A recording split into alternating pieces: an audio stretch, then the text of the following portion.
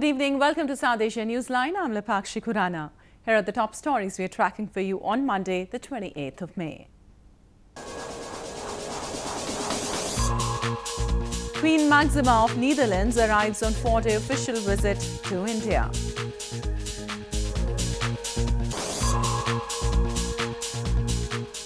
Former Chief Justice Nasir-ul-Mulk named Pakistan's caretaker Prime Minister.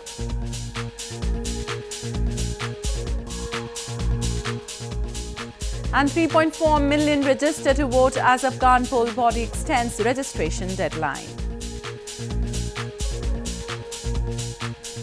And now for all the details. Queen Maxima of the Netherlands arrived in Indian capital New Delhi on a 4-day visit to the country on Monday. On the first day of her visit, she held meetings with development partners at the UN House and visited Niti Aayog, the policy think tank of the Indian government, to discuss opportunities to expand financial inclusion in India.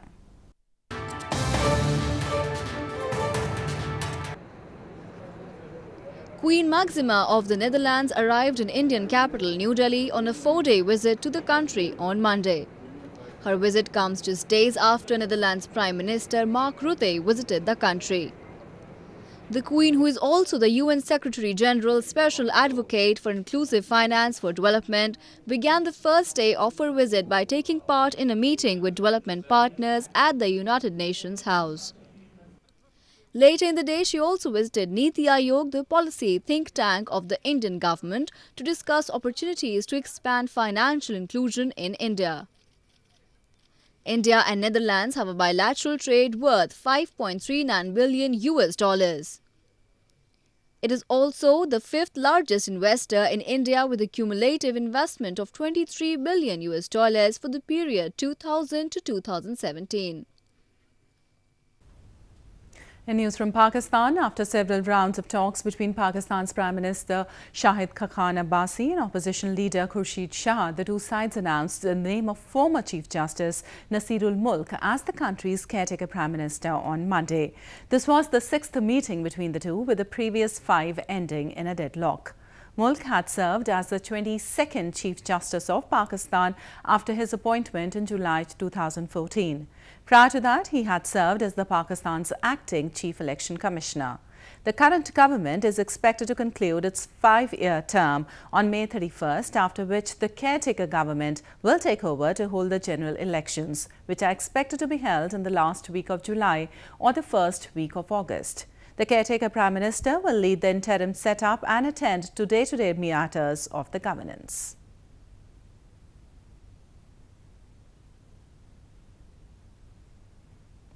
Moving on, a sit-in hunger strike was held by Sindhi activists against enforced disappearances outside the Pakistani embassy in London on Sunday. Sindhi activists have long blamed Islamabad of carrying out atrocities on innocent Sindhi people. They accuse any attempt to highlight the situation is muzzled. Members of the Sindhi community observed a day-long hunger strike in front of the Pakistan Embassy in London on Sunday. The sit-in was organized by World Sindhi Congress to condemn state-led atrocities against political activists and intellectuals in Pakistan's Sindh province. They shouted anti-Pakistan and anti-army slogans, alleging their direct involvement in the abduction of Sindhi activists. There have been over 1,200 known cases of enforced disappearance in Sindh province since 2010. The past year has been a surge in cases, with 160 people disappeared since February 2017. To release all missing persons who are human rights activists, political workers and who are demanding for right of self-determination for Sindhi people, and we demand from Pakistan government to release all missing persons. There is a long history of using enforced disappearance as a tactic by Pakistan to silence critics and instill fear among the families of the victims. Sindhi activists blame Pakistani forces operate with impunity in Sindh region, and any attempt to highlight the situation is muzzled. The disappeared area often human rights and political activists or journalists who have spoken out against the government's policies and actions. In news from Afghanistan, Afghanistan's Independent Election Commission on Sunday said over 3.4 million people have registered to vote for the upcoming parliamentary and district council polls to be held in October. Meanwhile, election monitoring groups have questioned the validity of the figures shared by the poll body, saying the number could be a lot less.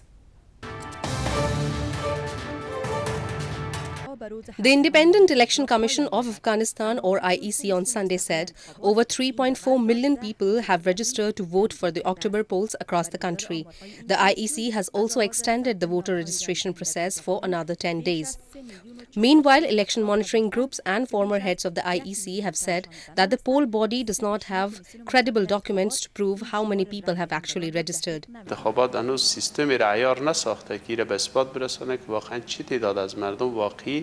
در ثبت نام شرکت کرده چون هنوز دیتابیس نیست هم سیستم واقعی نیست آنچه را کمیسیون انتخابات گفته میشه به دست میاره از طریق تلفن است که نمیتونه مورد اعتبار باشه اگر کمیسیون مستقل انتخابات هر چیز زودتر در قسمت بانک معلوماتی کار نکنند و واقعا در مورد کنترل و مواظبت و جلوگیری از این مسائل اقدام نکنند در همکاری با جامعه جهانی من فکر میکنم که در آخر اعضای کمیسیون مستقل انتخابات شاید حیثیت کمیشنرهای سابقه را به خود انتخاب حتی بیشتر از و نام جز خواهی ملی دیگر نخواهد داد. Election observers have said turnout of people at vote registration centers continues to remain weak and that local lawbreakers and officials in provinces have been seen to put stickers on fake ID cards. Based on the IEC statistics, over 20% of voter registration centers are still not open due to security threats in the country.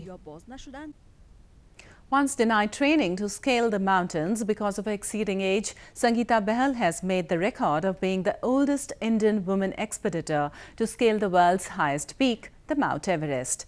Bahal, after making the record, met Indian ambassador to Nepal in Kathmandu on Sunday.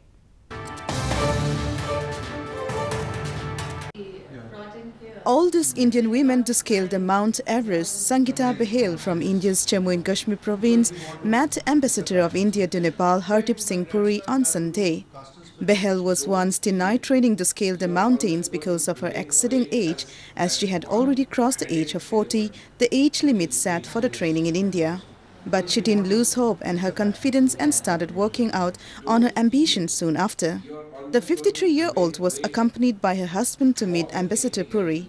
Bahal's husband had also climbed Everest in 2016.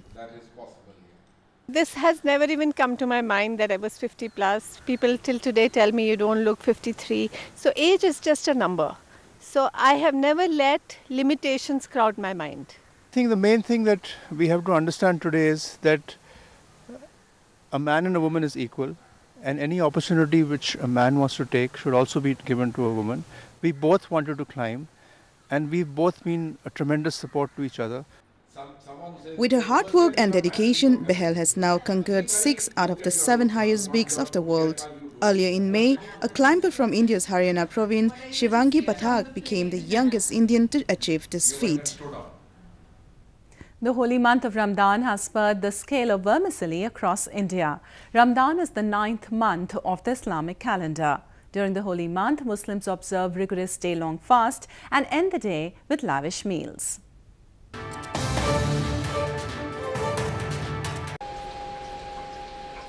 Production of vermicelli, one of the traditional meals during Muslim holy month of Ramadan, has picked up pace in India's northern Gorakhpur city as Ramadan approaches its peak time. Falling short of people to work, the existing employees in the vermicelli factories are working round the clock to make the festive month sweet for the revelers. Meanwhile, in northeastern Guwahati city of India, people were seen flocking stalls selling vermicelli, dry fruits and nuts. Shopkeepers too were seen flaunting national and international varieties of dry fruits like cashews and raisins. Ramzan में नया में हम लोग आया है खजूर आया है सेवई आया है किशमिश आया है काजू आया है बादाम आया है सेवई आया है बनारस से पटना से कलकत्ता से बंगाल से खजूर आया है सऊदी अरब से ईरान से इराक से बहुत सा क्वालिटी खजूर आया है नॉर्मल में भी आया है और कॉस्टली में भी आया है सेवई भी नॉर्मल भी है कॉस्टली भी है Ramadan is the 9th month of the Islamic calendar. It involves rigorous fasting for about a month. Devotees eat sehri, a pre-dawn meal, and break their day-long fast with iftar. Festive foods like dates typically serve as appetizers before a lavish meal is served after sunset. A group of women performed a form of martial arts in India's southern Kerala province recently.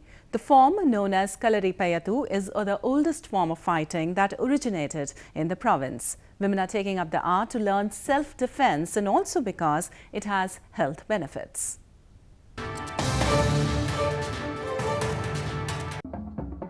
An all-women troupe recently performed Kalaripayattu, a martial art form widely practiced in India's southern Kerala province.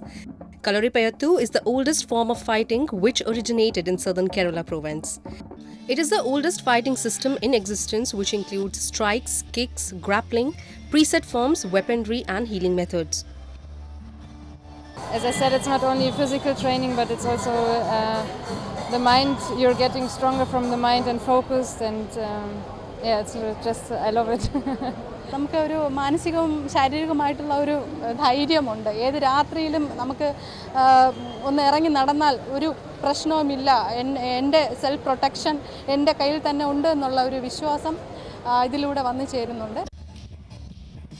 Earlier, women used to be very much involved in Kalaripayattu, but the number grew thin with time. With the changing time, women again coming back to the traditional art, as with self-defense, it also has health benefits. In recent years, efforts have been made to popularize the art, resulting in it crossing boundaries to join the league of other martial arts across the world. A doctor in India's western Pune city is providing free treatment to the homeless. The doctor visits shrines and gives free checkups and medicines to the needy. His main aim is to urge the homeless to work and become self-dependent.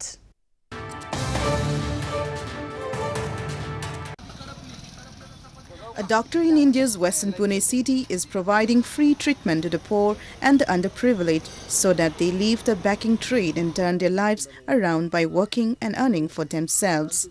Abhijit Sonofne has been regularly visiting temples and mosques where he looks for beggars who are usually found outside the religious establishments. He provides them free checkups and medicines. He even goes as far as to take them to a hospital when necessary.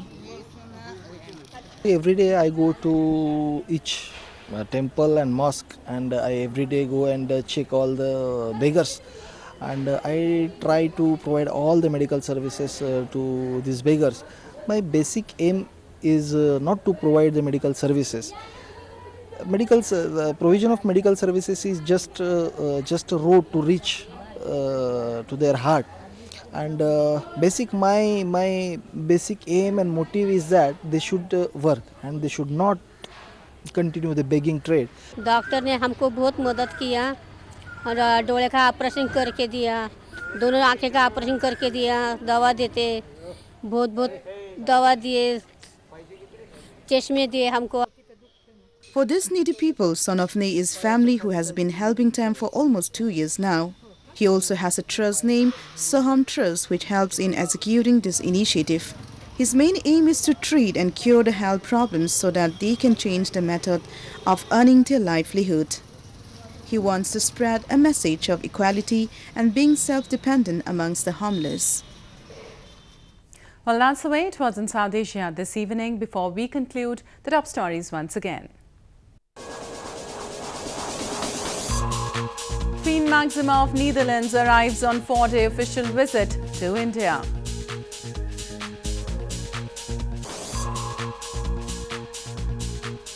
Former Chief Justice Nasir-ul-Mulk named Pakistan's caretaker Prime Minister.